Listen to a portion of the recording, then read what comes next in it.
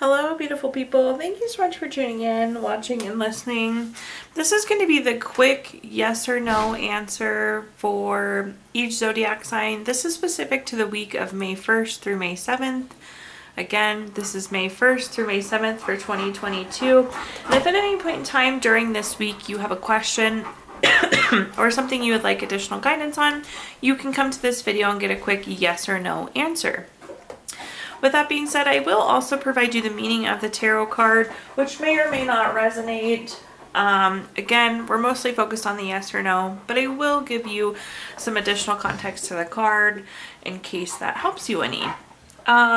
If you haven't done so already, please do subscribe to my YouTube channel. When you subscribe, that helps me really greatly, and you'll be notified when I post videos in the future.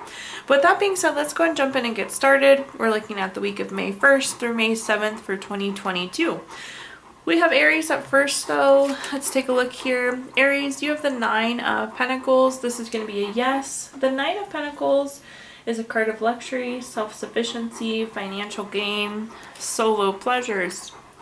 The next card we have, or excuse me, next zodiac sign we have is Cancer. Cancer, you have the High Priestess. The High Priestess is a card of secrets, mystery, intuition, trusting your intuition. This is going to coming through as a no for you, Cancer. Next zodiac sign we have is Gemini. Gemini, you have the Five of Cups. The Five of Cups is going to be a no. This is a card of loss, regret, grief, feeling abandoned, feeling unloved. Again, Gemini, that's no. Libra, you're up next. You have the Page of Wands. This is going to be a yes for you, Libra. The Page of Wands is very active. It's new project or new creative idea. Up next, we have Pisces. Pisces, you have the Two of Pentacles. This is going to be a no this go round. So with the Two of Pentacles, this is having two choices, having to multitask, having to weigh options. So again, Pisces, that's a no. Up next, we have, oops, I can't see with my hairy mat here, Sagittarius. Let's see, Sagittarius. Your card is going to be a yes. You have the Six of Wands. The Six of Wands is a card of victory, award, recognition, good news, success. So definitely a yes there. Taurus, you're up next.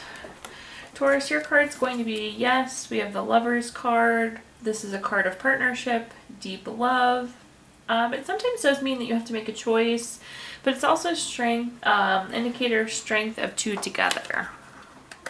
Scorpio, let's take a look here. Scorpio, you have the Death card. This is going to be a no. The Death card doesn't mean death, but it does indicate big changes, endings, time to move on, rebirth, transformation. Again, that's coming through as a no. Leo, you're up next. Your card is the Tower card, Leo. This is going to be a no. The Tower card is an unwanted change, ruin, disgrace, upheaval, violence. Again, Leo, that's no for you. Capricorn, you have the Page of Swords. This is also going to be a no. The Page of Swords is very curious. It's a card of gossip, spies, prying eyes, truth. It's that water cooler talk I usually tell people to avoid. So again, that's no for you, Capricorn. Let's see here. Aquarius, you're up next. You have the Hermit card. This is coming through as a no today. The Hermit is about going within for clarity. It's about being on a quest for personal truth, spiritual illumination. But again, it's coming through as a no for you this go round. And last but not least, Virgo. Let's take a look here, Virgo. You have the Eight of Cups. This is going to be a no. The Eight of Cups is a card of withdrawing, retreating, moving on. It's a card of abandonment.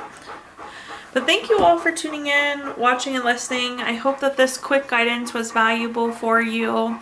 Again, please do like, comment, subscribe. When you subscribe to my channel, that helps me so very much, and you'll be notified when I post these videos. Do post these once a week.